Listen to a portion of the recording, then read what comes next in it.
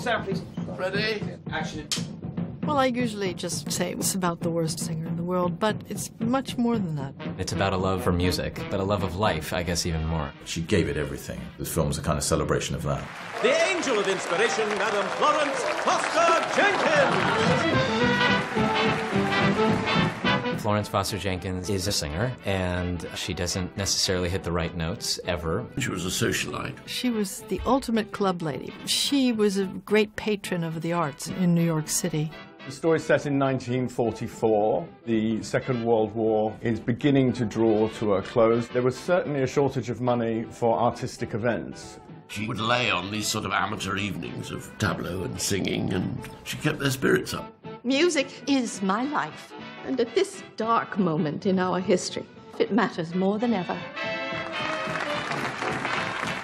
Bayfield, her husband, took care of her. For 25 years, I have kept the mockers and scoffers at bay. You see the work he does to protect her, She must never see this. so that she never gets to know just how bad she is. All the reviews are just terrific. Yeah? They had a pianist working with them who went by the very unlikely name of Cosme McMoon? That's me, sir. My character is the complete fish out of water in every respect. He stumbles into an audition and then hears her sing. There is no one quite like you. And of course, he's caught in what is ultimately a lie.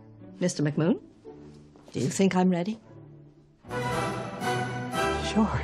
She thinks that she has the most beautiful voice, but people are finding joy in her singing for different reasons than she thinks they are. What makes it really amusing is how close she comes. She really means it. She meant every word of it. This is my favorite place in the whole world, and I'm going to sing here.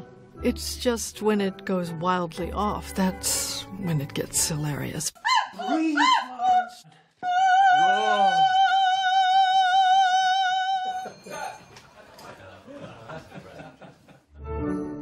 Florence Foster Jenkins is both moving and funny.